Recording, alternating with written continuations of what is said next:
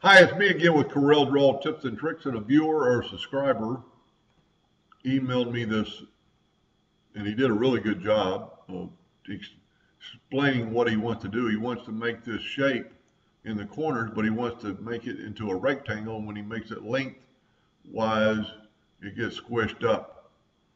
I don't know 100% sure if this is the only way to do it, but this is the way I would do it. And it would work pretty well. Your shape is, for right now, I'm going to make this 12 by 12 just to make it easier. It doesn't really matter. I'm going to hit P and put it in the center of the page.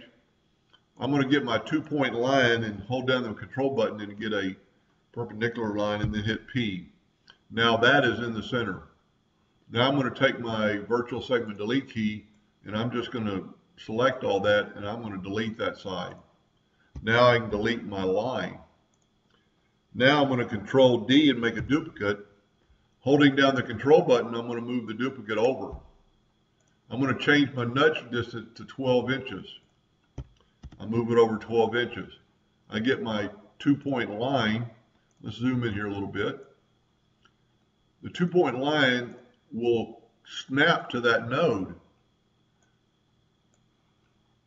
And it's that simple. Whoop. Let me zoom in on the bottom. Get our 2-point line. See, it goes from node to node and actually snapping to it. You probably have to have snap to object on, and this is actually his file.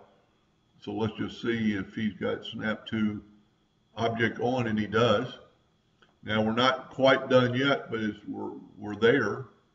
So now our object is,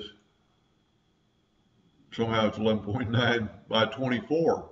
So if that's what you wanted, and you can make your nudge distance anything.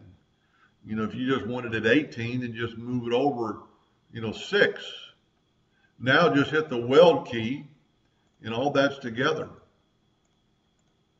So this is one piece, one rectangle that will cut out, if that's what he wants to do. Just for reference, I would make that red. I always make a cut line red just so I know. So our corners didn't change. Everything's worked. And a lot of times, and if you've watched enough of my videos, you know I use the Smart Fill tool instead of the weld tool.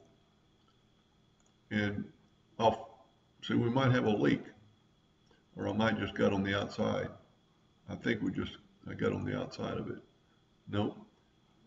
So this is to me actually a way to, instead of welding, see, you've got like node right there on our weld copy. You've got these two nodes where we kind of joined them together. This one you only really have one. So the Smart Fill tool actually does a little bit better job. It doesn't really matter. Those are closed nodes and they're not going to cause any problems. But anyway, that's one way to do it. I'm sure there's more than one way, but it's a pretty cool frame design. And I hope that helped him, and thank you for watching.